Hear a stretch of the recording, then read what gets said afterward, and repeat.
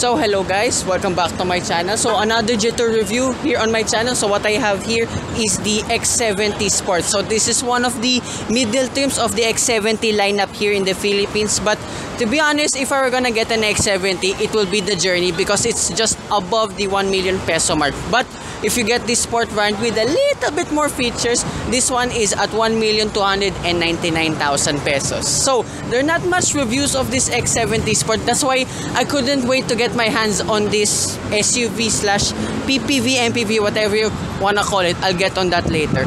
So let's start here with the looks of this X70 Sport. So you already know my all-time favorite crossover, which is the Jetour dashing, which looks like a Lamborghini Urus. But for this X70 this time, doesn't the front clip resemble a bit that of the Isuzu MEX? And they're the same little white color, the one I reviewed almost 2 years ago now. Ground clearance over here is actually pretty generous at 210 millimeters. That's why I mentioned it's classed like a PPV. And the biggest surprise for me here with this X70 Sport, this is one of the few Chinese vehicles that I know of that are on 20-inch wheels. So pairing this X70 Sport,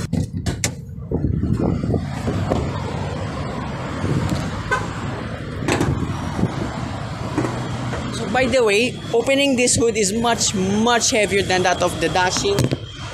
Yeah, kind of gives it almost like a two-man effort opening this thing. So pairing this X70 Sport, a 1.5 liter turbocharged 4-cylinder engine that produces 147 horsepower and 210 Newton meters of torque. So almost 10 horsepower down and 20 Newton meters down. However though, this one is mated to an 8-speed automatic transmission. So very interesting, Jetour didn't decide to put a 7-speed wet type dual clutch in this X70 Sport. So I expect a lot more changes when we get to drive this X70 Sport.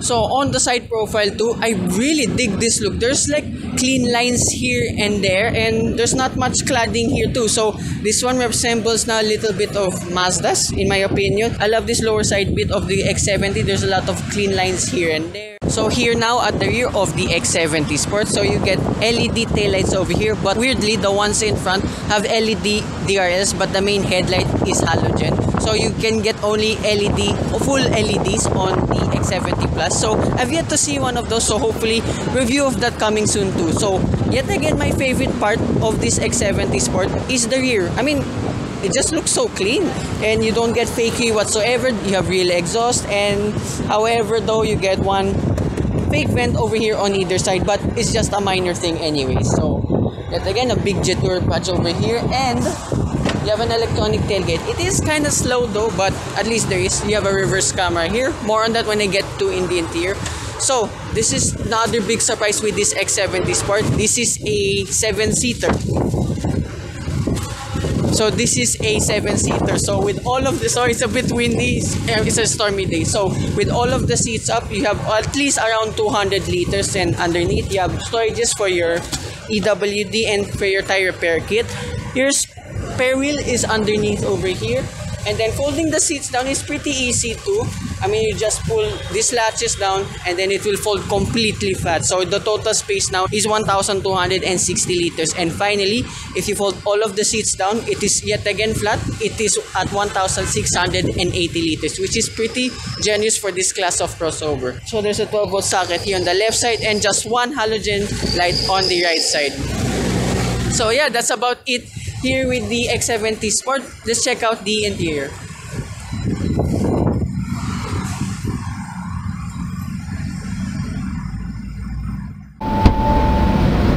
So this is the interior of the Jetour X70 Sport. So this one's a little bit refreshing, gotta be honest, over the dashing. I know I love the dashing to my heart, but here it feels just a little bit more simpler. So here in the door card, you have soft squeegee materials and then brown leather with cubby spaces, cup holders on either side. So actually the quality here seems pretty good. Like here on top of the dashboard, like on top of the instrument cluster, yes, it's plastic, but the rest of it are soft squeegee materials with some stitching too. Okay, pretty impressive. So here on the left side of the dashboard, you have your air conditioning vent and an array of buttons for your lights and some other safety bits. And then further down below, you have an extra storage there at least. And then here in your steering wheel, okay, pretty good too. The leather's a little bit on the durable side of things, however, okay, seems still nice to the touch. So you have your volume adjustments on the left side, and then on the right side you have your cruise control functions. So a little bit more on the steering feel when I get to drive this. So here you have your 12-inch instrument cluster, so actually pretty simple too. And then the controls are pretty easy because there are buttons on the steering wheel, excuse me, and there's just some adjustments here and there, but at least they're all the important stuff anyways. So here in the middle you have your 10-inch infotainment system. Okay, I will be very honest, it feels a little bit dated, however though it still does the job. A little bit delay with the response if you're swiping left to right, and you have to swipe it like right on the icons, not just anywhere on the screen. So by the way, this car does not have officially Android Auto nor Apple CarPlay, but you can connect your phones via CarBit, so at least you can connect your phone somehow. And then here your around view monitor. Okay, the camera systems are so-so, however, at least you have a 360-degree camera all around. The reverse camera, yeah, same story. And then what else can you do here? I love that sound. It feels like an Android head unit. And then here in your car settings, yeah, there's a lot more you can do. So at least this X70 Sport being somewhat near the middle trim, yeah, there's still a lot of features here. So further down below, you have your air conditioning buttons, hazard button. And then here in the center console itself, yeah, there's a lot of gloss black. So in front, you have a cubby space, but not even my phone fits. And then here around in the gear shift, you have again your heater buttons, volume adjustments, and then your auto hold function, engine start stop button, electronic parking brake, and then hilariously your drive modes are here on the left side. Of course, S is sport mode, but for some reason you have winter mode. No idea why you need that in this country, but anyways. So further behind, you have two cup holders, a placement for your key, center console box. It's a bit flimsy to be honest, but at least there's a decent amount of space. Yeah. Anyway, and then glove box. That's kind of small. And then the seats itself here, this is what I love with the X70 Sport. It's a two-tone black and brown layout, and as well, being an X70 Sport, the seat tends to be on the more sportier side of things, surprisingly. And then above here, you have your panoramic sunroof controls, sunglasses holder, lights, their halogens, and sun visor. Oh yeah, you can see the sunroof here. That's just all the way to the second row, surprisingly. So the sun visor doesn't have a vanity mirror whatsoever, but you have only on the right front passenger side. Don't extend, and yeah, anyways. So yeah, that's about it here in front of this X70 Sport. Let's check out the second row. So this is the second row of the Jetour X70 Sport. So same materials here on the door, but albeit now the one above here is just pure plastic, so I wish it was squeegee. But anyway, at least you still have the brown leather material along with smaller cubby spaces and cup holders on either side. And then central armrest, there are two cup holders here. Believe me, there is. I can just open it because it's covered in plastic. And surprisingly, the space here is really good. So knee room, feet room, and headroom. Despite the sunroof, it is excellent throughout. I'm a 5'4" person. I am really small. Anyways, so you have lights here on either side, and then here you have two map pockets, and in the middle you have two air conditioning vents, and then way down below you have two USB ports. And then if I sit here in the middle, oh gosh, I'm trapped. So anyway, so you have a very small transmission tunnel only, but at least you can put your feet wherever you want. And yes, that's pretty simple here in the second row of the X70 Sport. However, though, remember there is a third row. So the third row space is pretty decent, so you can just ask the front person to move the second row seat forward. And my headroom, okay, may not be the best out there, but it's just on par with some 7-seat crossovers in this class too. So small adults and kids will be fine there in the back. So as well, you have one cubby space for your phones on the right side, and then two more cup holders on the left side. And then getting into the third row is a little bit complicated. I mean, you just pull this lever down. Let me straight it. But at least it's just one long pull for the latch, and it will fall down. And then you can move forward and backwards. But the second row seat sadly does not tumble.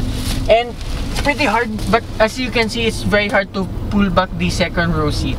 And then another thing I noticed too, thank you Doc RM of Riding and Tandem, there are no air conditioning vents in the third row whatsoever. That could be a little bit of an issue, but so far so good with the air conditioning. It is kind of cold here, but yeah, maybe on a hot day, yeah, it could be a little bit of a problem there. So yeah, that's about here in the interior of this X70 Sport. Let's go for a drive. So finally driving the X70 Sport. So actually I drove this around EDSA since we needed to gas, but I got to experience the car a lot more. So interesting to take note of. Remember I said this is mated to a 8-speed automatic transmission. Okay, I would admit there is some delay sometimes even though you're in sport mode, manual mode. However though, I do notice compared to the wet type dual clutch of the dashing, this is much smoother. And yet again, going back finally to the steering wheel, there's a lot more weight now than usual. This is more like it since I'm a power steering kind of guy. No, I mean it's much heavier than the dashing, so there's somewhat feel to it. It's still light to use, but it's not that heavy as one might think.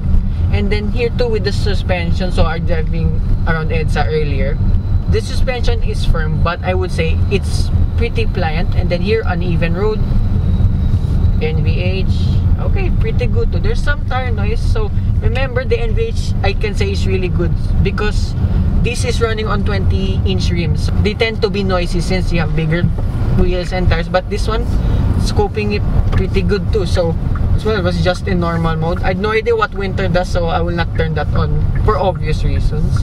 And then just going around in the city, since around EDSA and the gas station earlier, yes, this is a way longer car and a bigger car than the dashing itself. However though, I didn't feel, but it's like a big car to drive. It's very easy. So now let's go sport mode and manual mode. Of course there will be body lean, but it's not as bad as you think. And look at the steering input compared to the dashing. Okay, the handling is pretty good too. And then there, that's what I mean. Transmission will take time to kick down if you're in manual mode, and it will automatically upshift. But I just recommend just leave it in automatic mode. And then here from a standstill, a little bit of a delay, but once you get going. So as well, being slightly detuned only, the performance is still adequate. Okay, it won't be, I think it's just as fast as the dashing because this 8-speed automatic transmission has short gear. So yes, it will tend to gear hunt here and there, but it will be way more fuel efficient than the dashing itself. And this is a 7-seater. Where else can you get that kind of combo? And yeah, for this price point alone, yeah, it's one of the best value 7-seater crossovers I've tested out so far. And what else? Oh yeah, sport mode too. It tends to weight up the steering a little bit more, but yeah, it's much better in terms of driving response. Even the transmission, yes, yet again there's a little bit of a delay, but it's not so bad. And U-turn test, okay, not so bad. Well, I have to do a 3-point turn because this part's closed.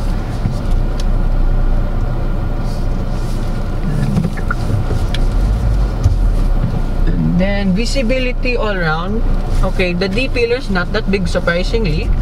And then as well, since this being the near top of the line model, the sport brand, you're assisted with the 360-degree camera, so it's alright. And then going over humps again, yeah, you can feel a little bit of the firmness of the suspension, but yet again, that's just to accommodate if you have plenty of passengers, since yet again this is a 7-seater. Now here, a proper U-turn test without any obstacles. Okay, the turning radius is tight. As well, it goes to with the sharp steering. The fuel economy, I know it's just here around in the city and around EDSA. I've been averaging, it says here, 7 to 8 kilometers per liter. So somewhat the same like what I did with the Jetour dashing. And the fuel economy alone, wow, this is way more fuel efficient despite this being a heavier car, having 7 seats, having 20-inch rims, so on and so forth. Yeah, this is such a good steal, I have to say.